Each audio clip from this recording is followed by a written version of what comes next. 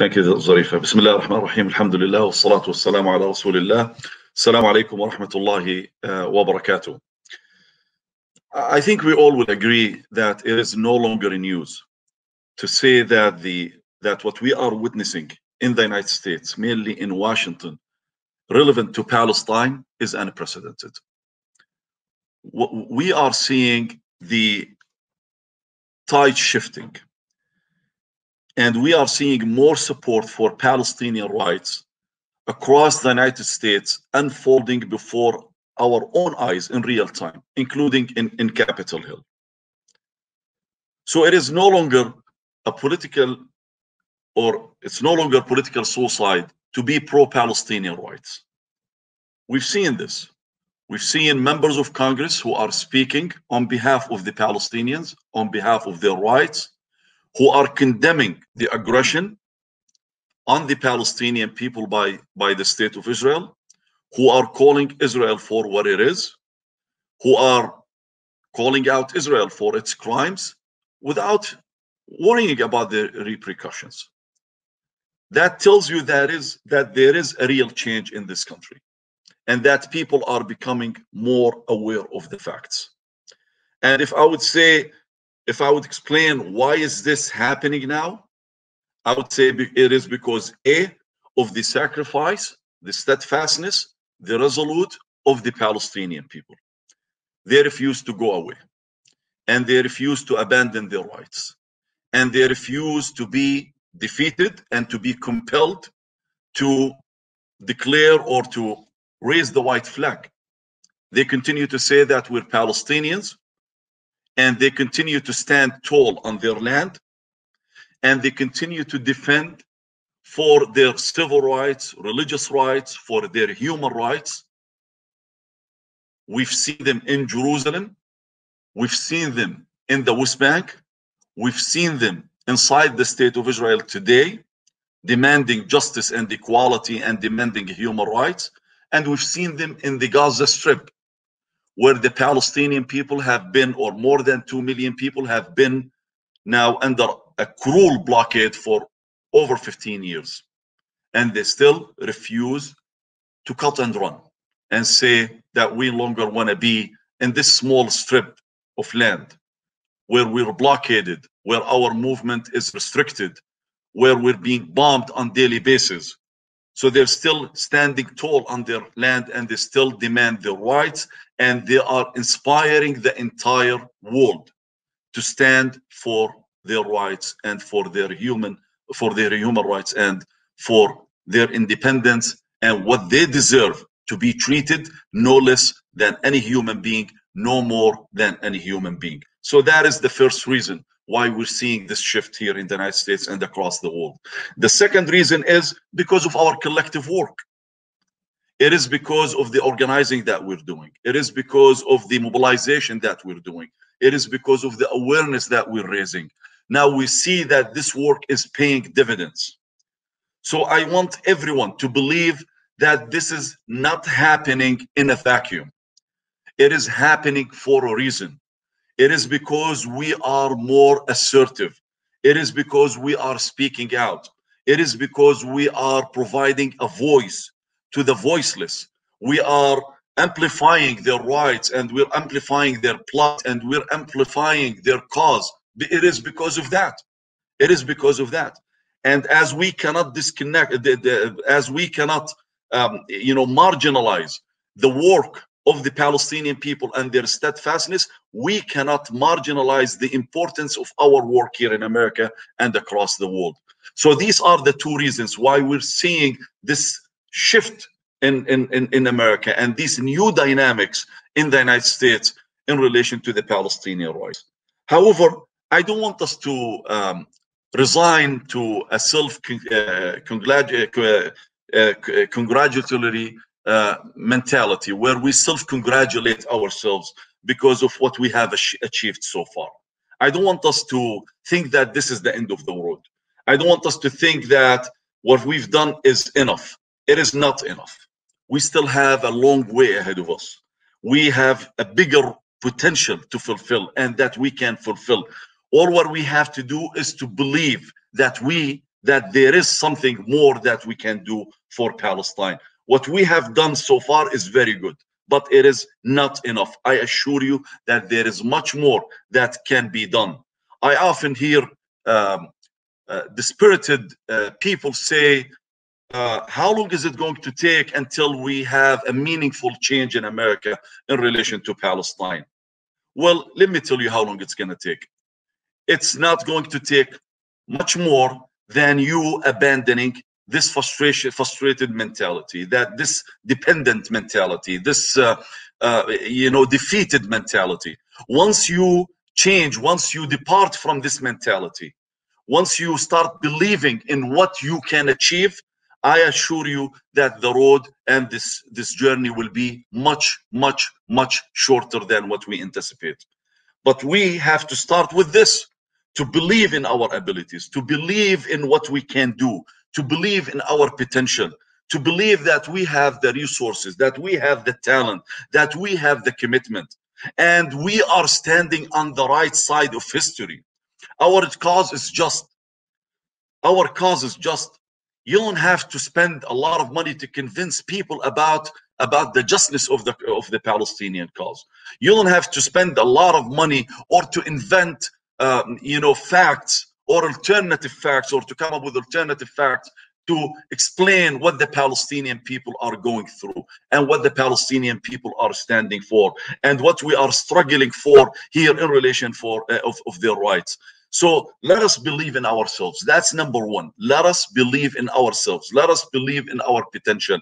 Let us believe in our abilities. Let us believe in our capabilities. We do have the capacity. We do have the capacity to do more for Palestine. As Sister Linda just explained, it doesn't make any sense that the other side, that our opponents who know that they're defending a cruel regime, who are defending an apartheid state, who are defending a state that is that defies international law, that subjugates people, a state that has two or three or four levels of citizenship.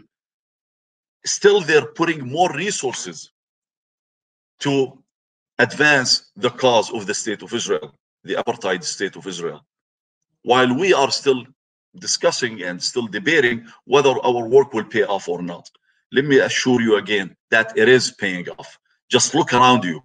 Just look at these new dynamics that we see unfolding before our eyes. It's unfolding in real time. In real time, we're not reading back in history about what happened back in history. We are seeing it happening now. So let us believe in our potential. Let us believe in our abilities. Let us believe in our capabilities, because I assure you, we can do more and more and more for our brothers and sisters in Palestine, for the oppressed people in Palestine. Two, let us invest right and execute immediately. So once we believe in ourselves, once we believe in ourselves, once we believe in our ability, once we believe in our capabilities, let us start investing right. We know how to invest. We know what needs to be done here in America. We have organizations that are advocating for the Palestinian rights. We have organizations that are providing us with blueprints of what needs to be done. We have organizations and we have leaders and experienced individuals and experienced professionals who are telling us, you want to do this? This is what you do. 1, 2, 3, 4. So we have the blueprint if we want to execute a plan. And I assure you that this plan does exist. All what you need is to look for it. And you don't need to look far. Just go to our website as AMP. Go to other organizations' website. We're not alone in this fight. I don't want to, give an impression that that AMP has exclusivity over the work of Palestine. We are an organization out of many. We are one organization in a broad solidarity movement for Palestine, an intersectional solidarity movement in Palestine. Sister Linda again touched on the issue of anti-Semitism.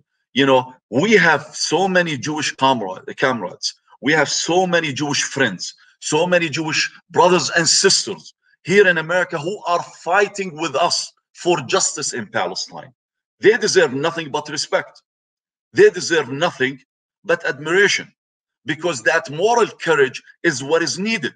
And let me emphasize this fact: the moral courage that they're showing, that they're exhibiting, is much it's much bigger than the moral courage that many of us Palestinians are showing here in America.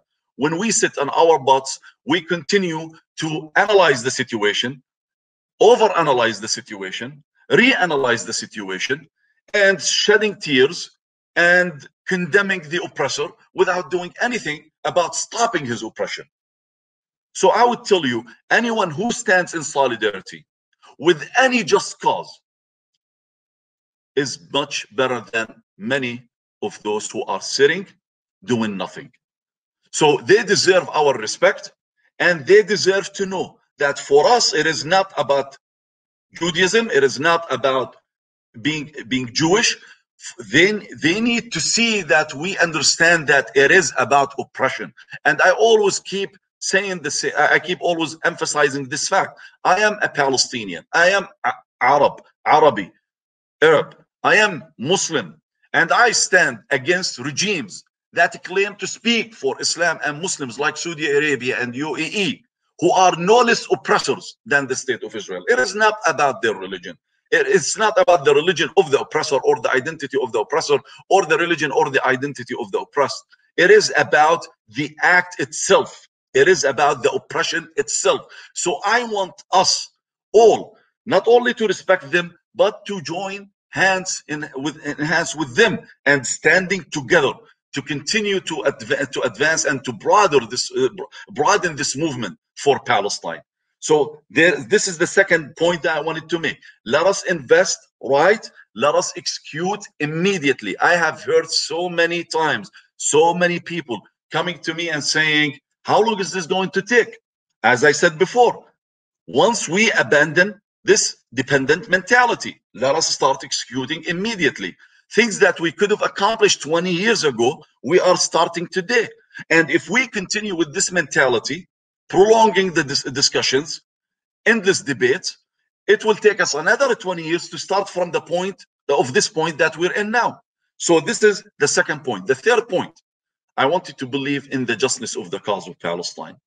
And if you are a person of faith, I want you to believe that the Almighty will not let us down, because we are doing the right thing. The Almighty will not let us down. Don't worry about how much resources the other side has. Don't worry about how much support they enjoy, political support they enjoy in Capitol Hill. That's not how you judge a situation. Look about who's standing on the right side of history. Look about what you need to worry about. Are you doing the right thing? If you are, trust me, there is no noble idea that has won without determined people. And there is no noble idea that was not in a disadvantaged position.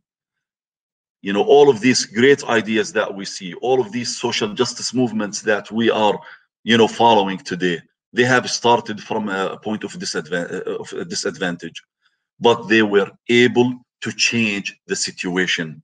They were able to shift the tide, because what they're fighting for deserves the sacrifice, and their commitment and resilience paid dividends. And if we believe in the same, if we believe the same, that we are fighting for a just cause, and we have the right, you know, the solid commitment, the firm commitment, I assure you, things will change quickly, quicker than what many of us might think. Things are changing now. Things can change more and in a faster pace. Just trust that you can do this and invest right. Let me conclude by saying this. We're all proud of our brothers and sisters in Palestine. I think they have made the entire world respect them. They've seen them in the West Bank standing before Israeli tanks with no weapons, just civilians taking into the streets, protesting the Israeli brutality. They've seen them in the Aqsa Mosque and in Jerusalem and in the Sheikh Jarrah neighborhood and in Al Bustan neighborhood in Silwan. They've seen them refusing to leave their homes, regardless of what the other side is doing to them, the way Israel is brutalizing them, is terrorizing them. They earn the respect of the world. They've seen them in Gaza with this massive Israeli onslaught, destroying residential towers, destroying residential units, devastating the infrastructure there, tightening the blockade on the people of Gaza. They've seen that the day after the ceasefire, people went back to the streets, resumed their lives. It doesn't mean that they're not in pain. It doesn't mean that they're not missing a beloved one. It doesn't mean that they have a roof to sit under. But it is that resilient. It is that spirit. It is that spirit that teaches the world what it means to be on the right side of history. For them, there is nothing that they could have done to avoid this brutality being inflicted upon them. It is not something that they solicited. It is not something that they called for. And don't listen to these corrupt politicians. Don't listen to our immoral president who accused and exonerated Israel from responsibility and blamed the Arab regimes for not recognizing Israel as an independent, as he put it, independent Jewish state, for the massacre that Israel is committing. As if Israel needs independence, as if Israel needs the recognition of Arab and the Palestinians. Israel isn't an independent state. Israel is a state that is recognized, including by many corrupted Arab regimes today. It is the Palestinians who don't have a state of their own. It is the Palestinians who are denied self-determination. It is the Palestinians who are being murdered days and nights. It is the Palestinians who are being prevented from practicing their freedom of religion. It is the Palestinians who are being denied the right of movement, and their movement is being restricted. It is the Palestinians who can't see a future. It is the Palestinians who have been deceived by the international community for decades and decades. It is the Palestinians who were told that engage in negotiations with Israel and accept the right of Israel to exist and protect Israel's security and Israel's security, and you will enjoy a state of your own. It's been over than 30 years now, and the Palestinians have seen nothing in return. For our president to accuse the Palestinians and Arabs for the crimes that are being inflicted on them by the state of Israel is immoral, and this is the least to say. This is the least to say. But you know what? At the end of the day, he's doing what he thinks is right. And we will do what we think is right. And what we think is right is that we will be more assertive, and we will make sure that all of our politicians, all of those elected officials, that our own government will hear from us, and that we will hold them accountable, and that we will continue to raise awareness, and that we will continue to broaden this movement. Now more people are becoming more sympathetic to Palestine. More Americans are more aware of the facts. More Americans are demanding an even-handed approach, a more balanced approach towards the conflict in the land of Palestine. So more people are becoming more assertive today. Let us worry about what we can do. Let us stop complaining about what the other side is doing. What the other side is doing is what they think is right. Let us do what we think is right. Let us stop obsessing about the resources that they have, the support that they enjoy. Let us broaden, let us expand our support. Let us make sure that we compete with them head to head. If they believe in what they're doing, we are no less firm in our faith, in our rights. Let us do our part. Let us do our part. Stop condemning them for doing what they believe is right. If you think what they're doing is wicked, do what is right. Come to organizations like ours. Make our brothers and sisters in Palestine proud of us as we are proud of them.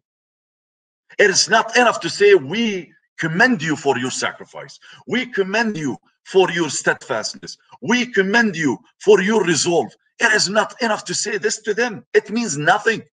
What means something to them is to see us that we're doing our part here in America, doing our max, our utmost to help them. That's what they expect from us. It is, you know, policies are being made here. The ceasefire wasn't imposed until this administration and this president start feeling the heat by the progressives, the progressive wing in his party. It is when Congress members like our great Congresswoman Rashida Tlaib and many others, Alexandria Ocasio-Cortez and Carson and many other members of Congress, Betty McCollum and others came together and centered Palestinian rights and sent a clear message to this president. It is not enough to pay lip service about centering human rights in your foreign policy. It is not enough if paying lip service of restoring, as he's put it, America's moral authority. America's moral authority means nothing. Means nothing if it doesn't apply to the Palestinian people. So let's do our part. They're hearing our voices now, and our voices are getting louder, and our work is becoming more effective. I want you to believe in this. I want you to believe that there is a way forward. I want you to believe that we can do more. I want you to believe that in a few years from now, you will see a whole different picture, a whole different dynamics of what we have seen so far and made us happy. I want you to believe in this. If we're seeing now resolutions being introduced in Congress to hold Israel accountable, or to hold off on ammunition and military aid to Israel, or to condemn Israel for the crimes it commits, or to condition military aid to Israel based on the apartheid regime that it's enforcing on the Palestinian people. If we are happy with this, I want you to believe that in a few years from now, we might be getting the support of the majority within Congress, within the House, or maybe the Senate, to implement these policies and to implement these resolutions. We're getting there. I'm not being over optimistic. I'm not being delusional. I know if we do our part, if we do it right, things will change. Things will change. Our people in Palestine are expecting no less from us. They're expecting no less from us. So let us come together. Let us continue this fight for justice in Palestine, freedom, equality. And when I say freedom, equality, I mean it for all. For all. We're not in the business of exclusion. We're not advocating for another apartheid system to replace the existing one. That's not what we're advocating for. We advocate for justice, freedom, equality for all. As we advocate for these values here in America, we are advocating for these values in Palestine and in every part of the world. That's what we stand for. Believe in yourself, believe in our potential, invest right, execute immediately, and believe in the justness of our cause and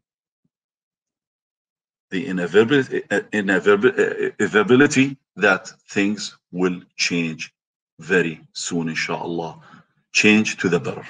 Things will change. Wassalamu alaikum.